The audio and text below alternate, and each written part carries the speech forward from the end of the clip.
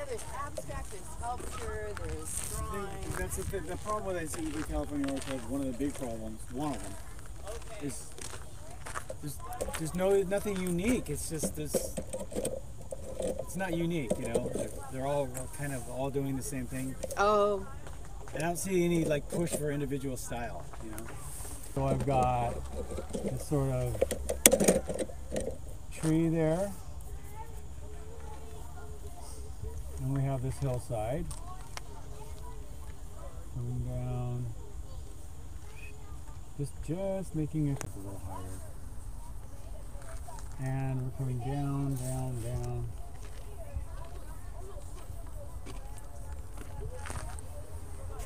And I'm not going to include this really rigid line in there. I'm going to make it feel more pondish, a little more natural. And then we have water. And what I can do is just sort of bring my tree. Remember, if that's going this way, then in here it's going to be going that way. I'm not getting a whole lot of reflections, but I can bring some of these things down into my water. Water it out. Now, the tendency is to want to just really draw everything, but I would suggest keeping it very, very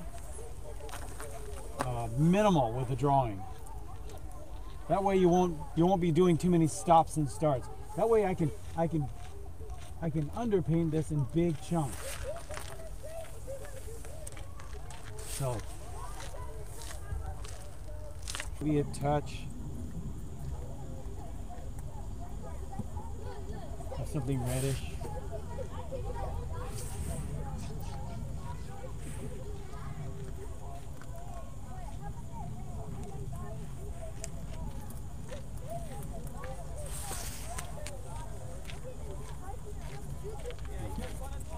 And then we have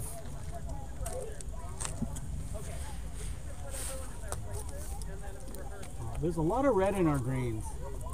Now typically you'll see me use a phthalo blue, and I certainly could do that here.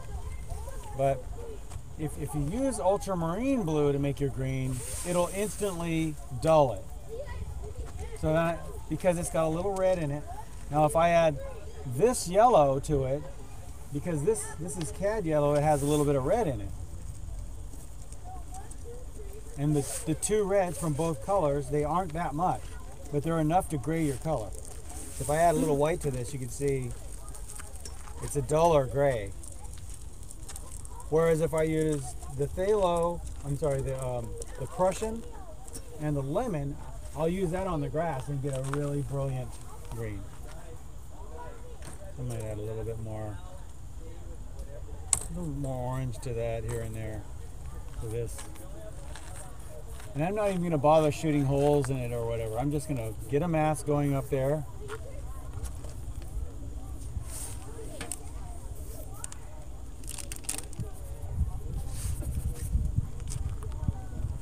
Again.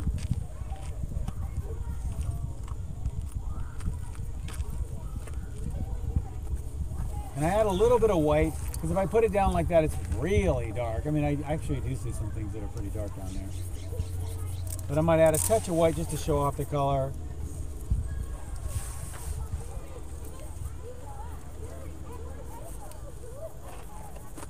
It's just, again, red, yellow, and blue. But I am picky about which red, yellow, and blue. Depends on what I'm trying to do. So for these greens on the grass here, I'll go for the Prussian here. So watch what happens. I'll do it here. The Prussian and the lemon, and a whole lot of lemon, because it doesn't take very much. See? Now look at the difference between the two greens. You know, everybody always asks me, how come I keep getting muddy colors? Well, what's in your colors? And what's on your brush? And if you have some gunk on your palette, you know, you're gonna have a problem. Now, if I put this green, it's a really blue green. We need a bit more orange in that grass. So I'm gonna go for the cad yellow and maybe even a little bit of cad red, although I do see that color in there. I'll put that down first because it's very easy to take not even 1% of that being red, and it'll just completely gray the color. So I'll put that in there first. And bring it down here onto the dirt.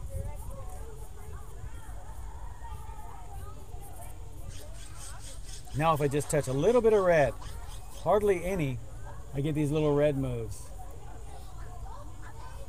Little orangey grass in there.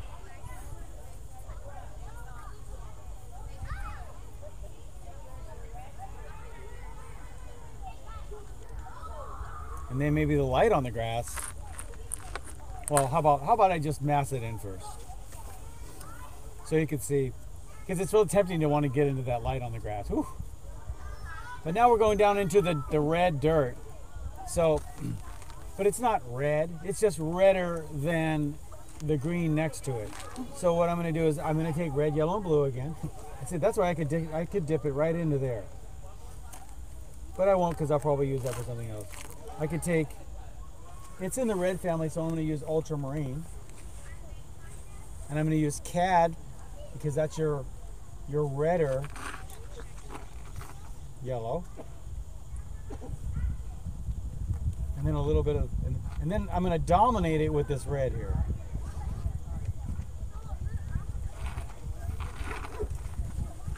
Probably a little bit more yellow. And then, obviously that's too dark. I want it lighter. So I just add white. Probably got enough yellow in it to work. Is that light enough? Maybe a little bit lighter. Got a little cool there. Somewhere in that family in there. And I'll just mask the whole thing in like that first.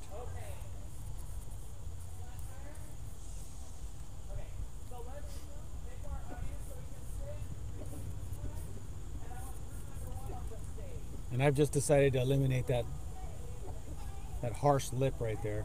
In fact, what I think I'm going to do is bring a little bit of this dirt over here too, just for a little asymmetry in my design. Okay.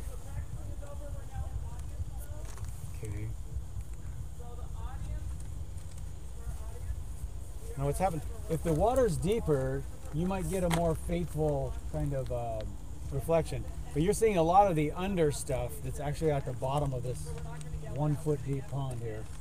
And so that's influencing the reflection. You can choose to put that in or choose to leave it out. It's the question of is a painting just a copy, or is a painting maybe a copy and your opinion? So your opinion would be the style part of it, and the copy would be, the representation of what you're looking at. It's up to you how much you want to represent it and how much style you want. Totally up to you. Okay, I'm going to take some of this green down into there.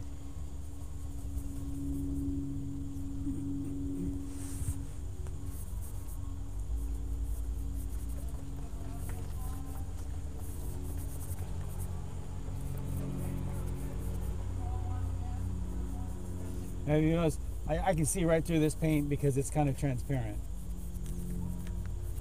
So what I can do is just take a little bit of white, throw it in that color, add a little bit more color to it, of the same colors I had before, and now it'll cover much better. And if that's too cool or whatever, just keep adding yellow. There. So the color, the white will wash out the color, so add yellow if you wanted to.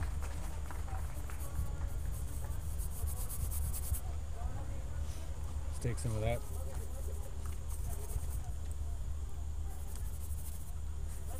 Okay, Sometimes when I'm really thinking ahead, I'll just take the top and paint it into the bottom as I'm going. I just wasn't thinking ahead.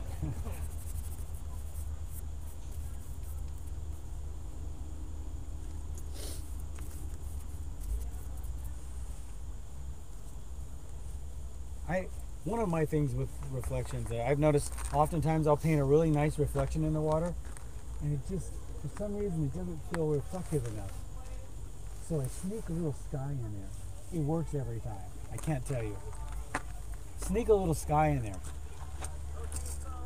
You don't always have to have it in there, but usually there is a sky in a reflection. And I can't tell you how many times I've done a reflection and I'm thinking, it's just not working. Sneak a little sky in there in the corner, even if it's not. Like in my piece, the sky's way down here, and I'm only reflecting what's up in there. So I just kind of cheated a little bit, you know. All right.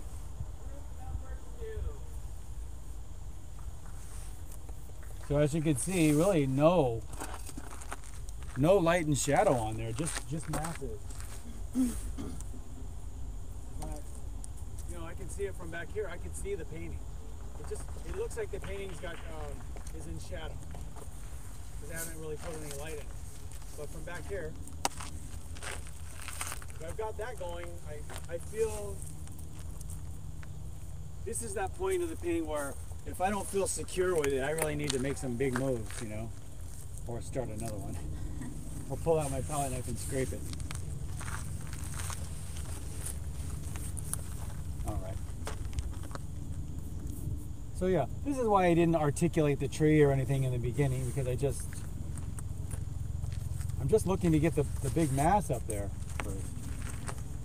Now I can come back and give a couple of little edges here and there.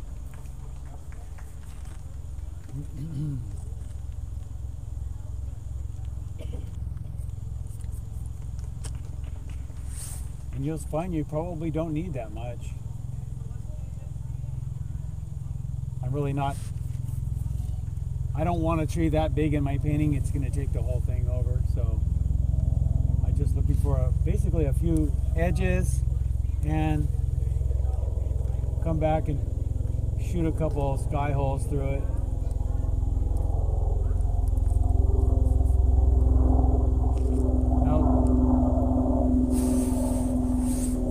Generally there's leaves and stuff in front of the sky holes, but a lot of artists will just leave it.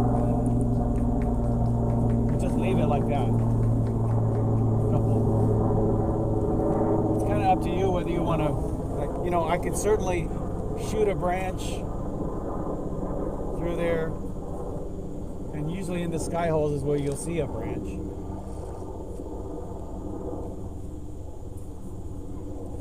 Or just leave them.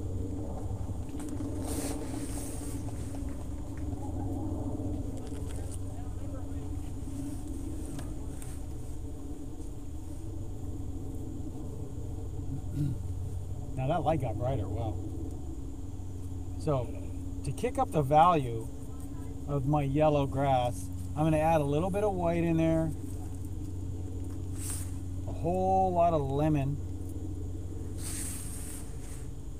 Go from here. And just not even 1%, not maybe even less than that. You can always add more. I'll take a shot at it. All right, maybe I can take it down a notch. Okay, add a little bit more green. Maybe a little bit of that cad too. So not quite as I see that now. Huh? I see them both. So I'm gonna start off my values like this. Having a couple coming down the hill.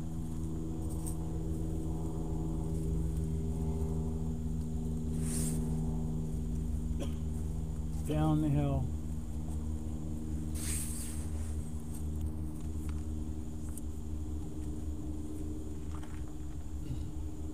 And then while it's on my brush, might as well come back and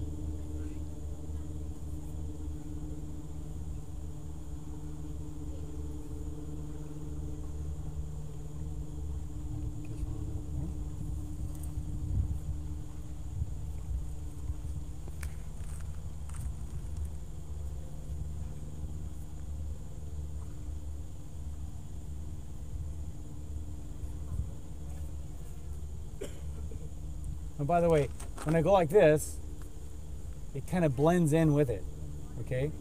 But mix the color up, and I just set it on there like this.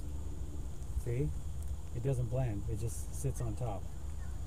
So, when working thick and impasto, if you don't want your colors to keep mixing, don't work like this. This will push in or blend in and take it off sometimes.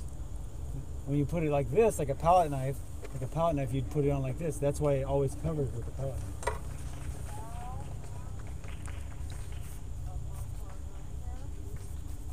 I could see a little bit more leafy stuff in there.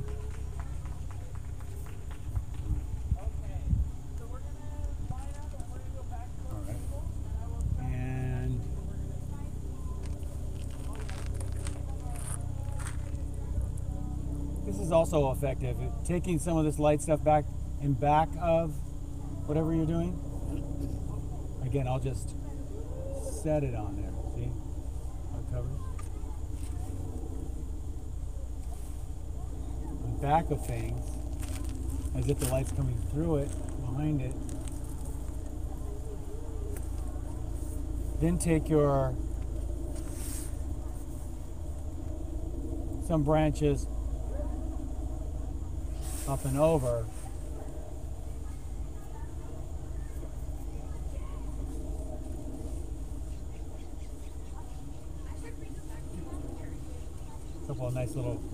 Couple of little recognizable branches can help.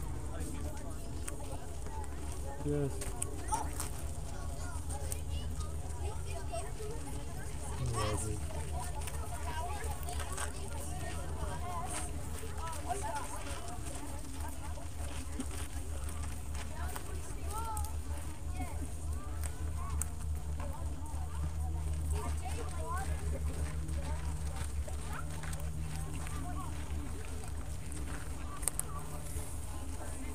I'm just trying to break those lights so they feel like they're being lit from behind. So I take things over them, over the top, maybe even possibly a branch or something going that way, just to kind of get the feeling that they're behind this. So by overlapping, you create depth.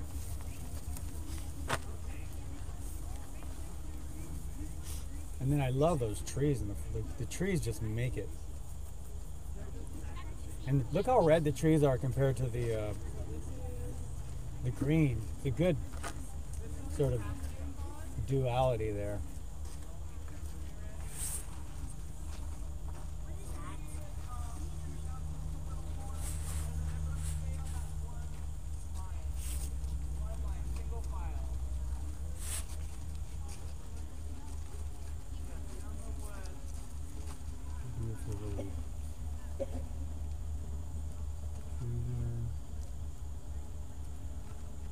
Pull a couple right up into the sky.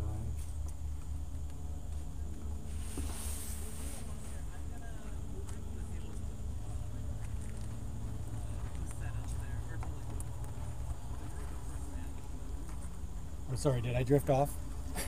I was in La La Land for when I start painting trees, I start going off into.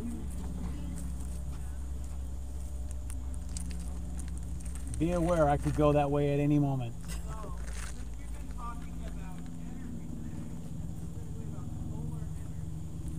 You know, a lot of us, painting was the reason. Painting was always kind of your little thing to escape things or whatever. Maybe just some people read, some people paint. So oftentimes when I paint, I just go, my brain just goes off into La La Land. Everything goes away. Just an indication of some. I won't get too much into that, although I'd like to. Occasionally, you'll get the light hitting the top of a branch, and you might get just a little highlights and things. And you won't see those up here. You'll only see those down here. It needs something dark behind it for a highlight on top of the branch to pop. See, if I put it on here, it just won't happen. down here.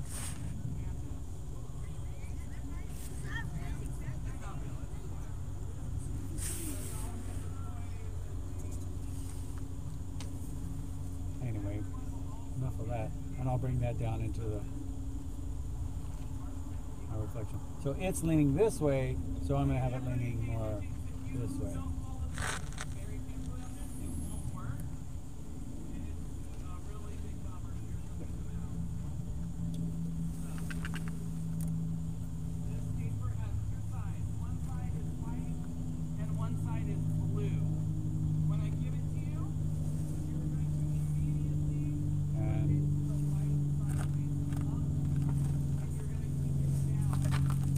Getting the little ripples, so just take a dry brush with nothing on it, because what's happening is that you're getting the colors are moving into each other. You're getting you're looking over a wavy mirror. Think of it like that. So what's happening is a little bit of this is getting into that, right? And then a little bit of this is getting into that. So you're getting this rippleization. So I'll take a little bit of this color and just bring it into that.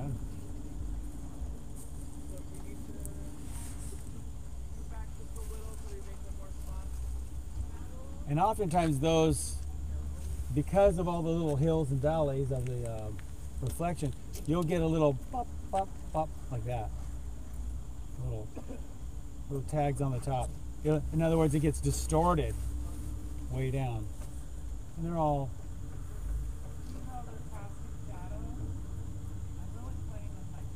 Hey, he's saying the right thing.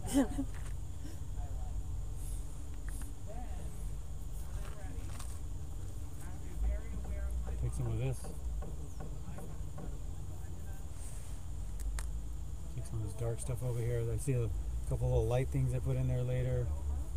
But they help. Watch, if I hit a little light.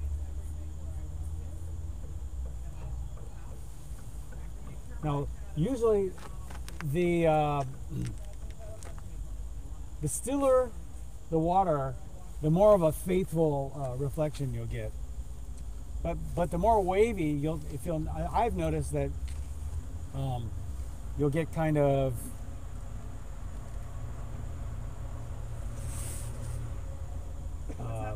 little value discriminations, whatever.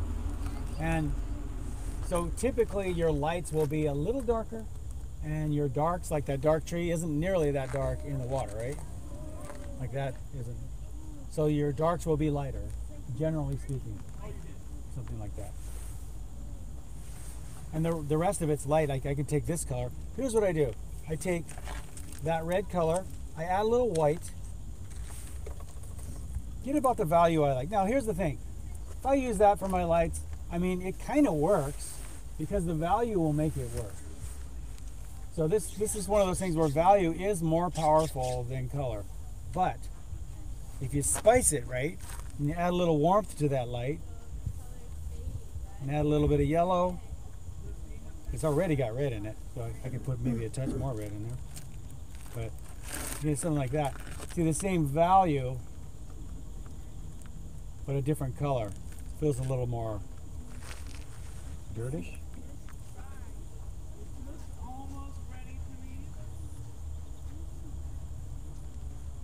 Couple of those.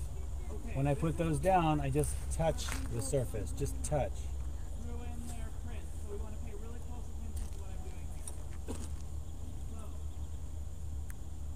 Otherwise it mixes. I get the mixing. So I take that off and just touch.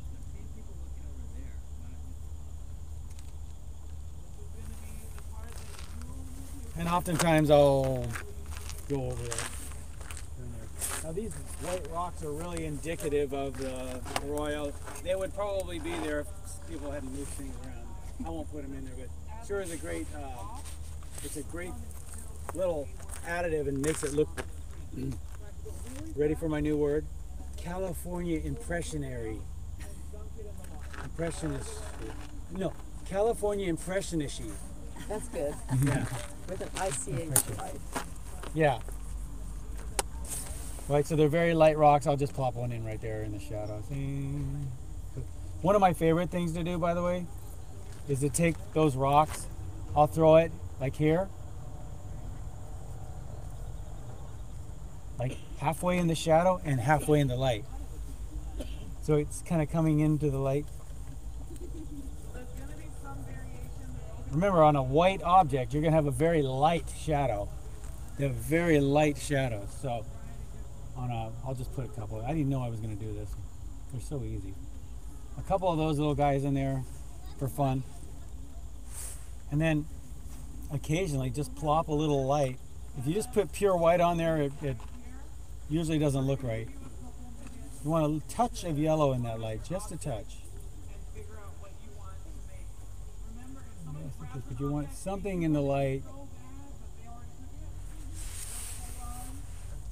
and something in the shadow.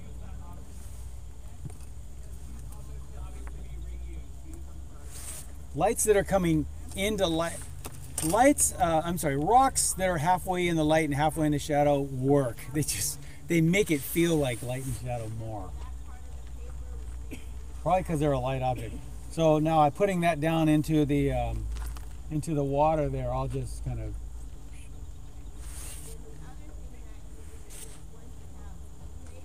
something like that. Might even throw a little bit of that in there. Just recognizing there's just something there. All right.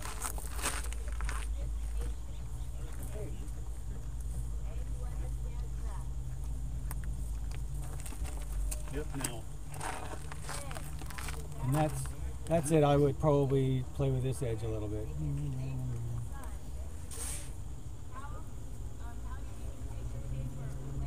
So a little bit of the sky gets into that, a little bit of that gets into the sky. So I'm just taking this stuff and moving it into the sky. And I'm taking the sky stuff and moving it into the foliage there. That's it.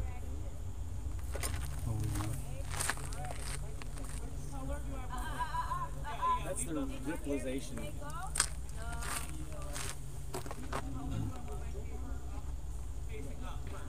Huh.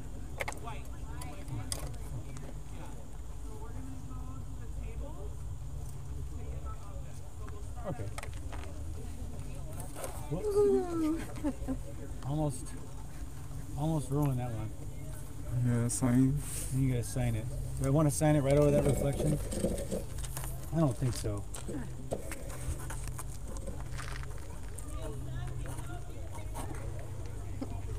Nice.